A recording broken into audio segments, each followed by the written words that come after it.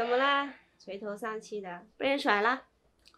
我突然发现碧莲把我当备胎了。还有这回事啊？不应该呀，把你当备胎也不合理，应该是千斤顶才对啊。为什么？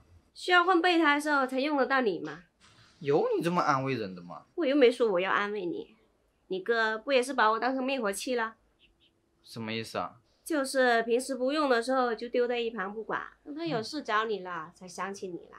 就比如说他经常问，哎呀，我袜子丢哪了？我衣服丢哪了？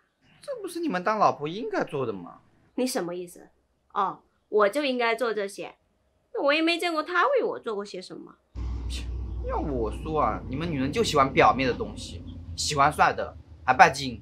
你也该从你自己身上找找原因，行不行啊？哦，我们女人喜欢帅哥就是肤浅，喜欢钞票就是摆件。那我们女人应该喜欢什么？喜欢你丑，喜欢你作，喜欢你兜里100多，还是喜欢赚钱给你买车？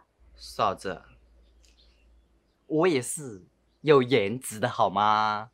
就这，你也不看看你自己一身的臭毛病，这碧莲能跟着你到现在，简直就是奇迹啦！我哪里差了？你看看你，班也没班上，兜里都拿不出500块钱，还整天一副自以为是的样子。我劝你啊，还是老老实实上班，给人家碧莲点安全感，别整天人家跟你在一起都看不到明天和希望啊！我不管，我非碧莲不娶。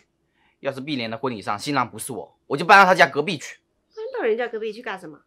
搬到他家隔壁去，柔改姓王，对他的小孩好，让他的老公怀疑人生。算了吧你买得起人家隔壁的房子吗？哎，这理想啊是丰满的，现实是残酷的。怎么买不起？嫂子，你是不是看不起我？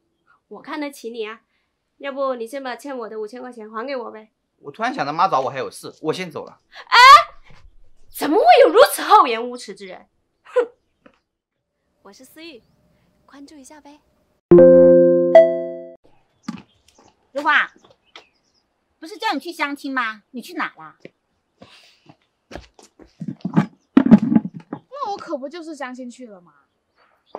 那李医生怎么打电话来说你没去啊？我不就迟到了1回吗？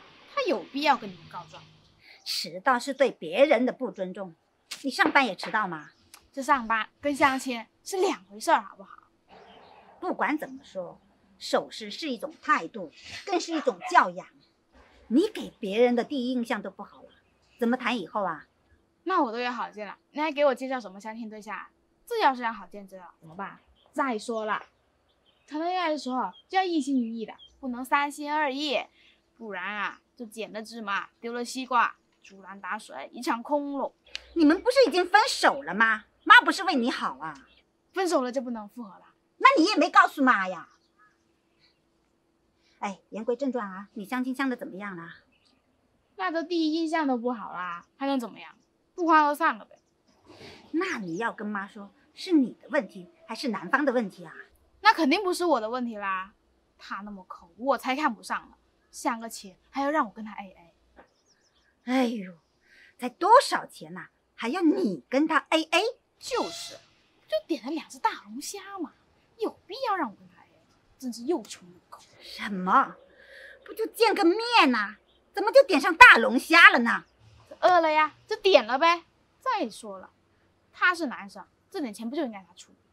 你呀，谁规定男生就一定要买单啦？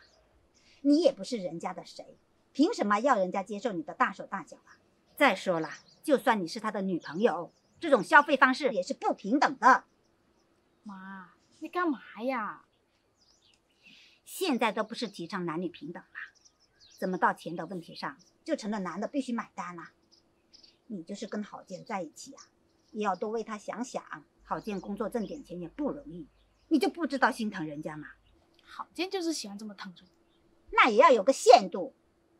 当你的要求越来越高，郝建满足不了你的时候，就算他再爱你，也会放弃的。